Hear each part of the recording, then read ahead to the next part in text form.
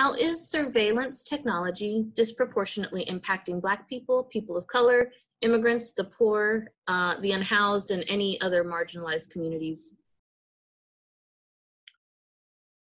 Surveillance has always disproportionately affected the most marginalized among us.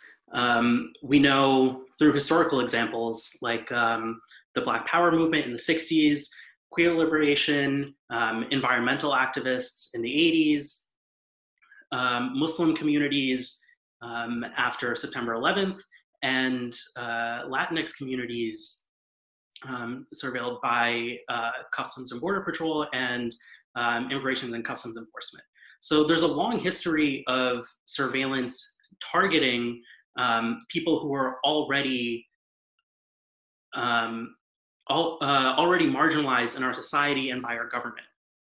And so it's really important to think about whenever new surveillance technology becomes available to the governments and government agencies to make sure that they don't continue harming those communities.